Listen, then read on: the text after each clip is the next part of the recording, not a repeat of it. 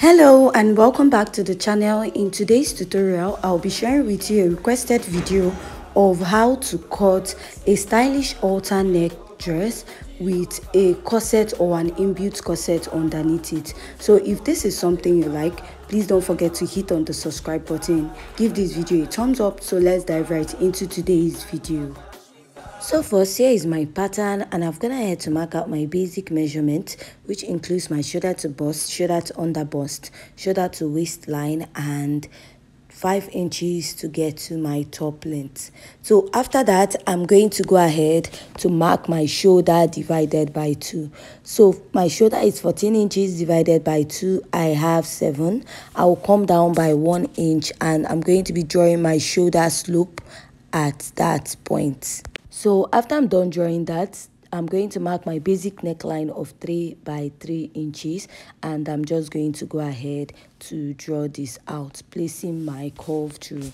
After I'm done drawing this, the next step is to go ahead to find your chest line or your armhole.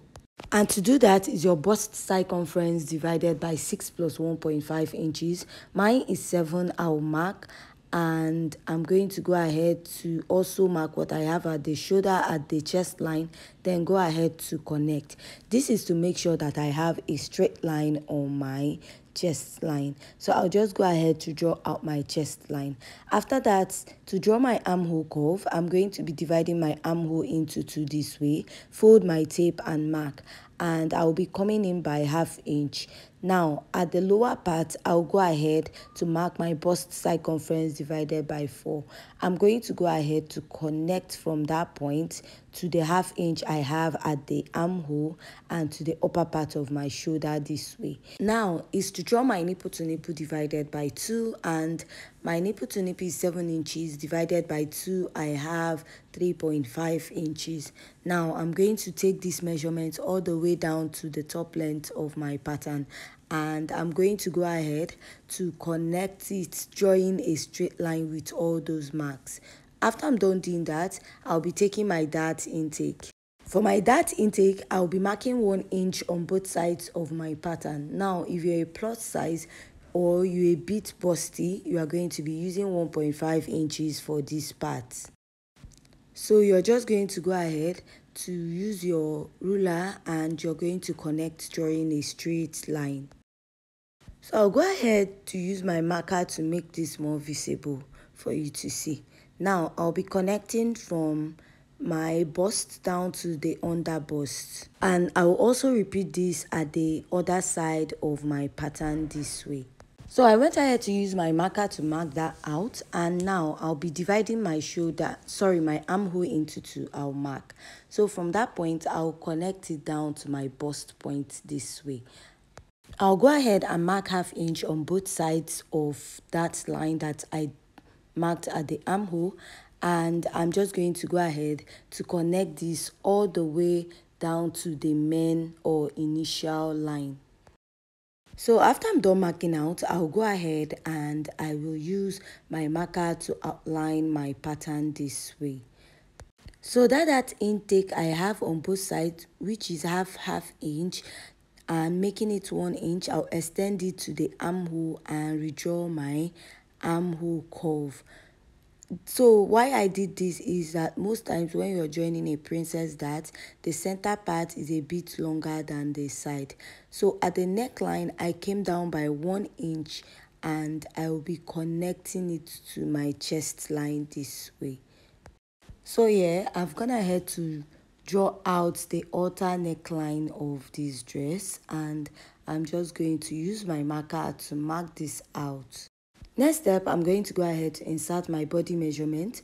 I'll mark my bust circumference divided by 4, and this 1 inch dart intake, I'll add it back and add my ½ inch sewing allowance. Mark my under bust circumference, measure the dart intake and replace, add my sewing allowance. Measure the waist circumference divided by 4, measure the dart intake and add back my sewing allowance. At the top length, I'll measure the hip circumference divided by 4, measure the 2 inches dart intake and add ½ inch for sewing allowance. After that, I'm going to connect from the under bust to the upper part of my pattern, and I will connect it to the waistline and down to the top length. So now I'll draw out the keyhole neckline on this part. So I went ahead to sketch it out a bit. So from the upper part of my pattern, I'll just go ahead to connect this, and from the under bust I came down by 1 inch. After the under bust pattern, I'll just go ahead to draw this out. So next, if you're using this as an inbuilt corset, you're going to be going up by 2 inches from your waistline, and you're going to connect it to the top length. So to create the Busk effect, if it's an inbuilt corset, you're just going to use your skirt pattern to cut that out and place it on it. So I have a video of how to sew an inbuilt corset. You can also check that out. It will be more explanatory there.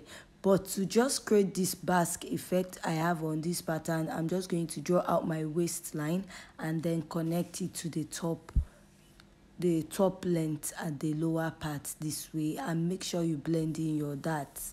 So at the upper part of this pattern, you want to decide whether you want 2 inches or 1 inch for the upper part, like the collar. So also remember that this is an halter neck and it extends to the back. So what you'll be doing is, when you cut this out, you'll be adding like extra 3 inches on both sides of this pattern at the neckline. So I'll just go ahead and I will cut out my pattern before we head over to cutting the corset underneath the dress. So while cutting at the armhole, I added little 1/2 inch and I cut my pattern on fold, and this is what I have after I'm done cutting out. Now moving over to the corset part of this pattern, I've gone ahead to mark my basic measurement just like we did initially, and now I'll just head over to marking my nipple to nipple divided by 2. So after I'm done marking my nipple to nipple divided by 2, I'm going to go ahead to draw out a straight line connecting also to the top length. Then I will just go ahead to mark my dart intake of 1 inch. So if you're a plus size or you're curvy, you're also going to be using 1.5 inches on this point. So I'll just go ahead to connect this all the way down, and I'll place my curved drew and I'll connect from the bust to the under bust, and I'll go ahead to use my marker to mark this out, and after that I'll be marking 1.5 inches from the chest line, and I'll go ahead to draw a straight line, and I'll connect back my nipple to nipple divided by 2. After that, I'll just go ahead to mark my dart intake on both sides of this pattern, and I'll just go ahead to connect from the bust to that point, or from that point on top to the bust also. So the next step is to go in by 1/2 inch and I will connect. So this is a plunging neckline, and we'll be cutting the deep neckline after I'm done cutting out the basic corset pattern. So I connected to my under bust, marked my nipple to nipple divided by 2, added 1/2 inch, and I connected my cup to the other side. After I'm done connecting on this side, I'm going to bring my pattern for the halter neck and I'm going to place it on it. So whatever you're tracing out on top at your cup should not exceed on top of your princess dart pattern, and I'll be using that as a guide to draw out this cup on this part. So I'll go ahead and use my marker to outline this to make it more visible for you to see. So after I'm done outlining this part, I'm going to go ahead to insert my body measurement. I'm going to mark my bust circumference divided by 4, measure the dart intake, and add 1/2 inch for my sewing allowance. So I'm going to be introducing the pattern at the front. The reason why I'm doing this is to make sure that the sides of the halter neck matches with the sides of the corset also. So I'm just going to go ahead, place and trace out, and I'll go ahead to insert my hip circumference at the lower part, measure the dart intake, replace, and add my sewing allowance. Now I'll just go ahead and connect.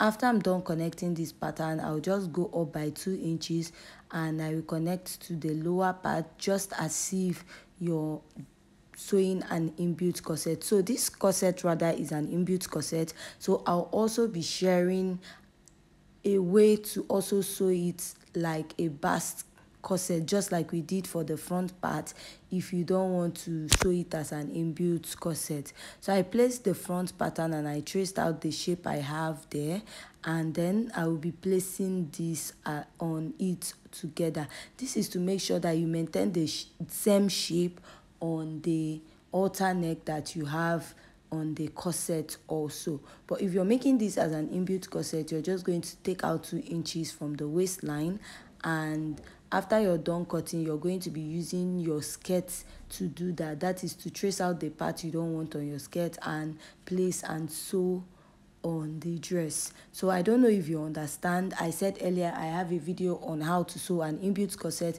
You can just go ahead to check that out on the channel. It will be more explanatory. This is a requested video on how to actually draft this pattern, or an illustration on how to cut out this pattern. So for this particular pattern, you're going to be creating a deep plunging neckline, which will also end 1 inch after your under bust, just like we had in the halter neck pattern that went down by 1 inch after the under bust pattern. So I'll just go ahead to draw this out and I will cut it out. Before cutting this out, I'm going to also place this pattern and make sure that I take the shape that I have there. Now I'll be cutting out my cup, tracing out the cup part a little, and I'll just go ahead to cut out the plunging neckline for the corset. So now I'm not going to cut out my cup. I'll leave it this way. So I want to explain to you as if I've already sewn the corset. So after you're done sewing the corset, let's just say you're done sewing your corset pattern this way, you're going to be taking your halter neck pattern, like your halter neck dress part with the collar that you have attached on top, and you're going to place it on it this way on your pattern on your dress. And mere looking at this, you notice that there's a corset underneath this very dress, and you're going to do a fabric placement on it, that is taking the halter neck pattern and you place on your corset. But you're going to be doing this after you're done joining your corset pattern and after you're done joining your halter neck pattern. So you're going to take both of them and you're going to place the halter neck on top of it. Then you're going to be using your appliques to design the keyhole side and also tack the halter neck on the body, like you're doing a lace placement or fabric placement on top of the corset pattern. So I don't know if you understand, but if you have any question, please leave it at the comment section.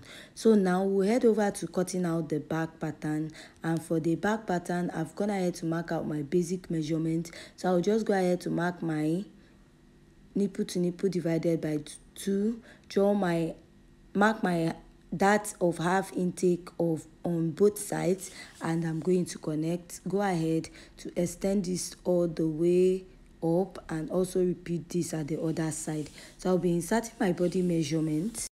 I'll go ahead and mark my bust circumference divided by 4 and add my sewing allowance. Here I'll also mark the waist circumference divided by 4, add the sewing allowance, and replace the dart intake. At the top length, I'll mark my hip circumference divided by 4 and add my sewing allowance. Go ahead to connect this pattern all the way to the lower part and all the way to the hip point. After you're done doing this, you're just going to go ahead to divide this just to create a style line. If you want to snatch your waistline, you can go ahead to do this, but I'm leaving this pattern basic. So I'm going to go ahead and come in by 1.5 inches for the lacing bar area, and I'm just going to go ahead to connect this all the way up and take this to the lower part. Now I'll be creating the eyelets point. I'll just make a mark to indicate the eyelets, come down by ½ inch, and I'll go ahead to connect all the way up this way.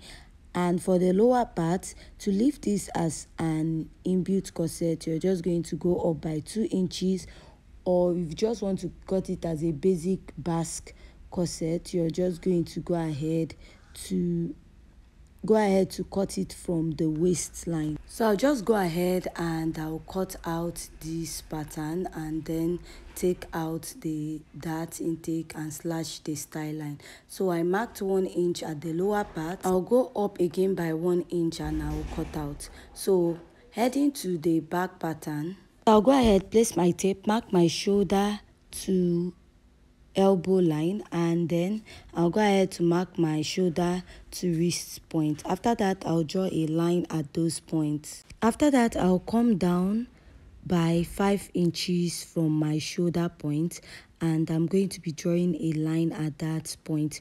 This is where my sleeve will start. So if you notice, the sleeve started above the chest line. My chest line is 7 inches. So to mark this point, I'm going to go ahead to measure what I have round my arm at that point. After measuring, what I have is 8 inches. I will divide it into 2 and I will mark 4 inches, add half to it.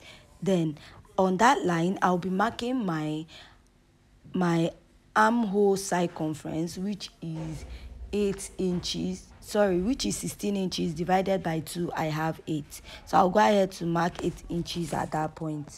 So after that, I'll go ahead to place my tape and mark my shoulder to chest line, which is 7 inches, and I will draw a line on this point. So this is actually a freehand method of cutting out an off shoulder sleeve. So I'll just connect from that my 4 inches or 4.5. I'll go ahead and add back the ½ inch for joining allowance, and I'm going to be connecting it, and I will be stopping where my armhole circumference stops at the pattern. So you can go ahead and add your sewing allowance to this pattern. At the elbow, I'll mark my elbow circumference divided by 2 and add ½ inch.